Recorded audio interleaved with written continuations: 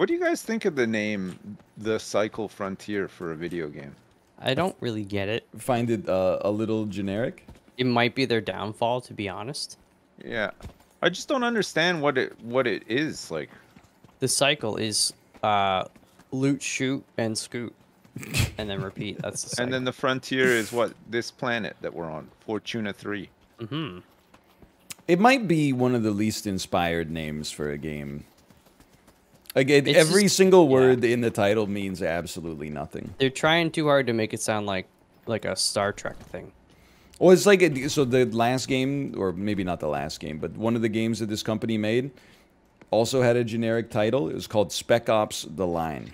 Spec Ops, okay, I kind of get it. It's you know, special forces. What the hell does the line mean? Because once you cross that line, like the thin blue line, the thin red line. I think it might be the thin camo line for this one. There is a line. once you cross it, once you take a life, there's no going back. Well, that's kind of like what they do in the story, I guess. So they do. I know a lot of people love Spec Ops: The Line. I kind of like. I found it a little bit steeped in artifice because they do this thing where they're like, "Hey, there's enemies over there.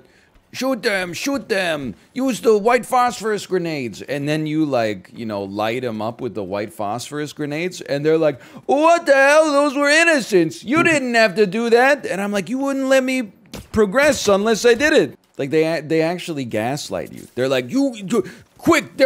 I see them getting a shoulder-mounted rocket launcher. Wipe them out!" And then you, like, you know, kill them, and then he's like, "Why did you do that? That was just a family trying to escape." He was in a wheelchair, you monster. You're sick. You're sick. Fuck you.